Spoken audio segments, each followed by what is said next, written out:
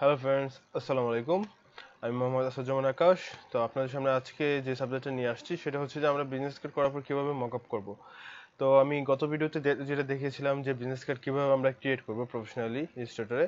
তো আমি A to Z সব কিছু এখানে দেখিয়েছিলাম যে কীভাবে আমরা বিজনেস কার্ড তৈরি করব। তো বিজনেস কার্ডে আমরা প্যাথফাইন্ডার, গ্রেডিয়েন্ট অ্যান্ড অ্যালাইনমেন্ট যেগুলো খুব বেশি ইম্পর্টেন্ট আমি সবগুলোকে দেখিয়ে দিলাম।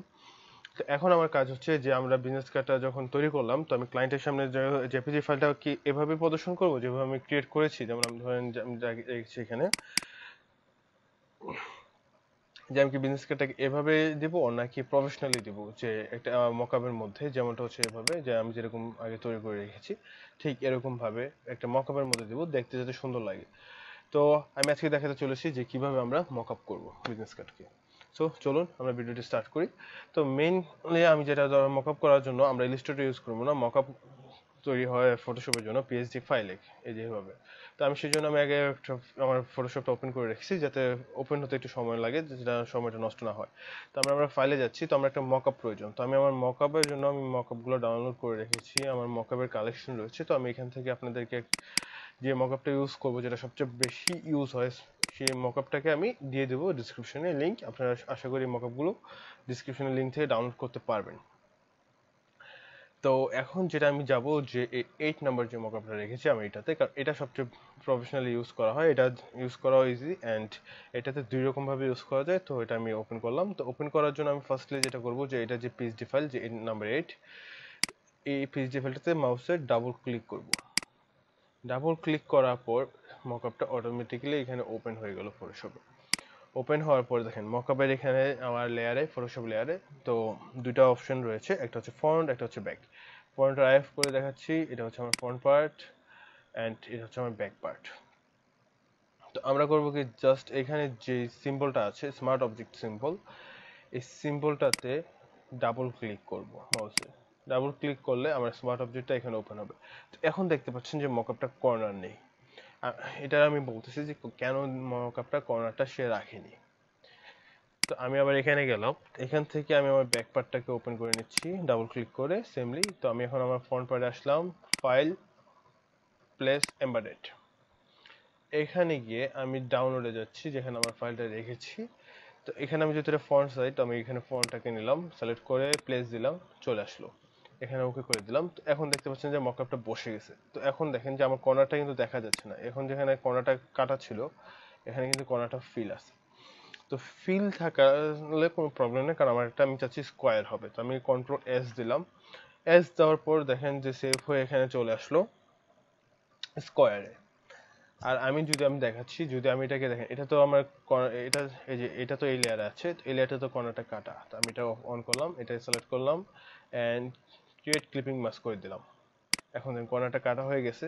এখন যদি আমি কন্ট্রোল এস দিই অ্যান্ড আমি এখানে আসি, দেন দেখেন আমার মকআপও দেখাচ্ছে যে আমার বিজনেস কার্ডটার কর্নারটা কাটা, মানে কার্ভ করা।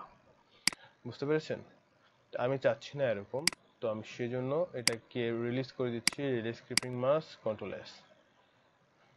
আমি চাচ্ছি আমার মকআপ বিজনেস কার্ডটা আমি করেছি কি কর্নার সহ, মানে রেক্ট্যাঙ্গুলারে। তো আমি এটাকে রেক্ট্যাঙ্গুলারই রাখলাম, কর্নারটাকে কার্ভ করলাম না। তো আমি এখন যাচ্ছি আমার ব্যাক পেজের মকআপে, এখানে গিয়ে সেম পদ্ধতি, ফাইল, প্লেস এমবেডেড।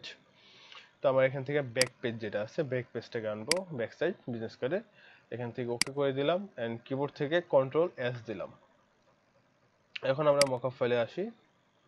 এখন দেখতে পাচ্ছেন যে আমাদের বিজনেস কার্ডটা একটা মকআপে চলে আসছে এবং দেখেন আমার রিয়েল লাইফের বিজনেস কার্ড থেকে আরো সুন্দর লাগতেছে। তো আমি এখন এটা করবো কি, সেভ দিব। সেভ দেওয়ার জন্য কন্ট্রোল আল্টা এস সিম্পলি, বা আমরা যেটা করতে পারি ফাইল থেকে সেভ এস। আমি এটা ডাউনলোডে সেভ দিয়েছিলাম আমার বিজনেস কার্ডের ফাইলগুলো। তো আমি ডাউনলোডে গেলাম অ্যান্ড এখান থেকে এটা পিএইচডিতে আছে, তো আমি এটা এখান থেকে জাস্ট জেপিজি করে দিলাম, সেভ টাইপ জেপিজি। তো এখন বিজনেস কার্ডটাকে সিলেক্ট করলাম। এখন এটা ব্যাক না, এটার নাম হবে বিজনেস কার্ড মকআপ।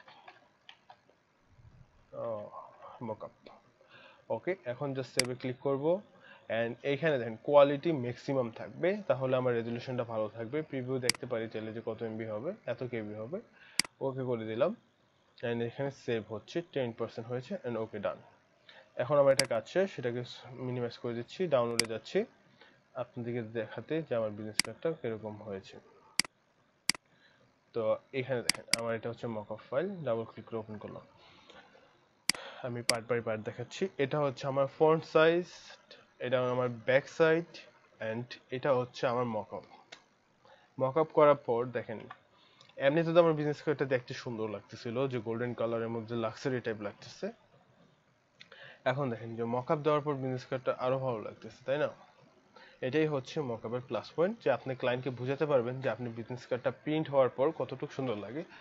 তো আই হোপ আপনি বুঝতে পেরেছেন যে কিভাবে একটা বিজনেস কার্ডকে মকআপ দিতে হয় এবং তার সৌন্দর্য বৃদ্ধি করতে হয়। তো থ্যাংক ইউ এই আমার ছোট ভিডিওটি সম্পূর্ণভাবে দেখার জন্য, অ্যান্ড আজকের মতো বিদায় নিচ্ছি। আসসালামু আলাইকুম।